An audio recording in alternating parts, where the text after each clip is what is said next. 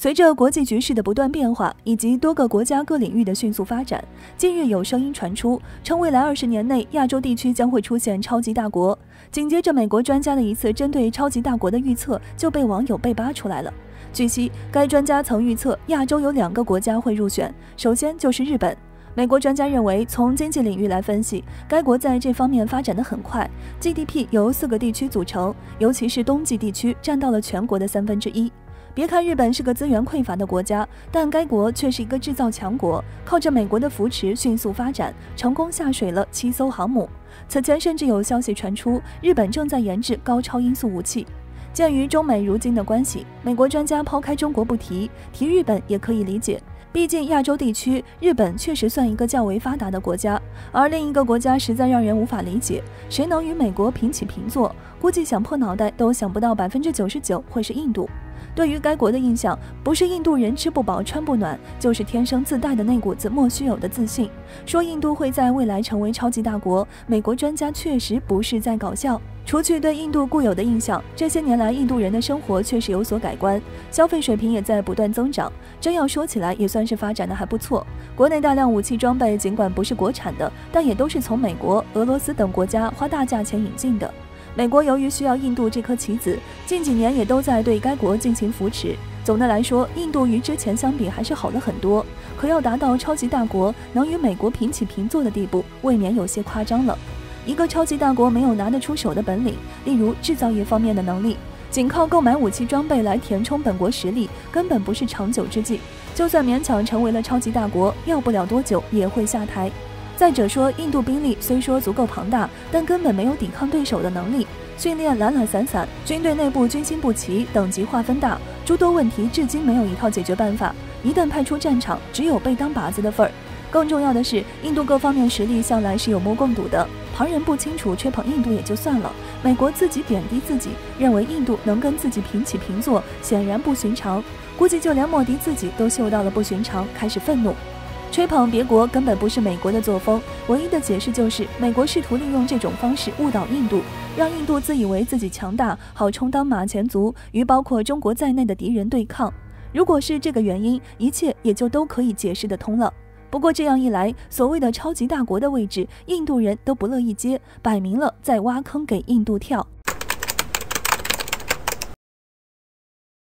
近期，加拿大方面传出一则关于中国海军的消息。该国媒体在文章中报道，倘若中国海军持续猛造军舰，那么终会为了造舰而付出代价。据悉，加拿大媒体认为，随着近些年来中国海军造舰的规模正在不断扩大，这样疯狂的下饺子必定会迎来3个问题，因此吃大亏。如今的中国已经崛起，军事上的发展确实令世界各国非常震惊，以至于在这样的背景下，多个国家开始有酸葡萄的心理，试图通过某些方面对中国现有的成就泼冷水。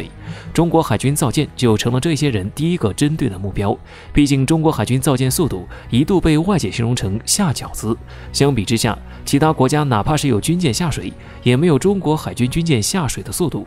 加拿大媒体如今既然把话挑明，就算是抱着好奇的心理，也要对该国媒体的话进行解读。首先是费用问题，随着我国海军造舰的速度越来越快，这些军舰后期所需要的维护以及保养的费用，在加拿大媒体看来是一笔不小的数目。关于这一点，中国海军军舰越来越多的同时，我国的军费也在不断增加。去年我国的军费开支近12000亿元人民币， GDP 就高达了100万亿元人民币。从这个数据来看，我国的军费所占的比例可以说是很低了，这点开支还不足以影响我国的经济发展。第二个就是人员问题，加拿大媒体认为军舰规模不断扩大，会缺乏相应的海军人员，很多船员及舰长都来不及训练。这点上，过去我国海军确实遇到过这样的问题，海军属于技术兵种，培训周期会普遍长很多。加拿大媒体都能考虑到的，我国海军会考虑不到吗？目前多个海军学院就正在承担培养人才的任务，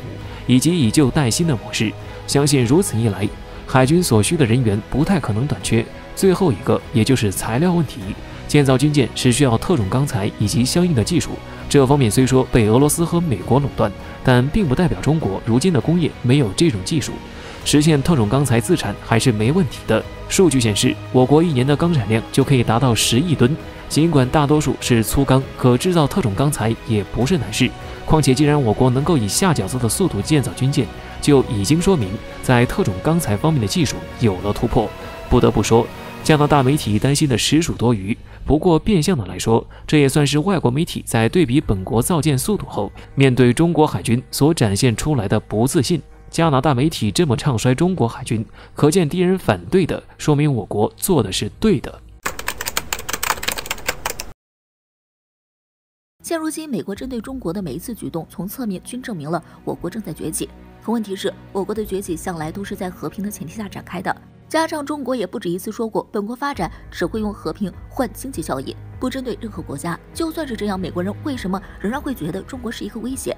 这得从二战结束后说起。在当时的美国眼里，能够去跟自己抢全球排名第1大国位置的，也就只有苏联，以至于那个时候，该国迫切的想对苏联下手，双方的交战也非常激烈。虽然没有多余的精力去管包括中国在内的其他国家，也正是因为这一疏忽，全然没注意中国提出了改革开放的政策。紧接着后来苏联解体，美国顺理成章成了全球霸主，仗着自己的地位到处称霸。这期间还有一个小插曲，中国加入 WTO 是美国自己同意的，或许是认为中国不足以成为自己的威胁，又或者是想借着中国市场来挣钱。总之，美国决定让中国加入 WTO 进行改造，也就是美国这一个不注意，一个点头同意，让中国找到机会加速发展。现在想来，中国能够发展的这么好，还有美国的功劳。如今发觉到中国的崛起，想尽各种办法制裁打压，想把中国打回2战时期的样子，可已经来不及。例如在疫情期间，美国派出军舰、军机多次在南海、台海搞事情，甚至联合多个西方国家一起围堵，但效果不大。西方国家对中国的依赖不是一点半点，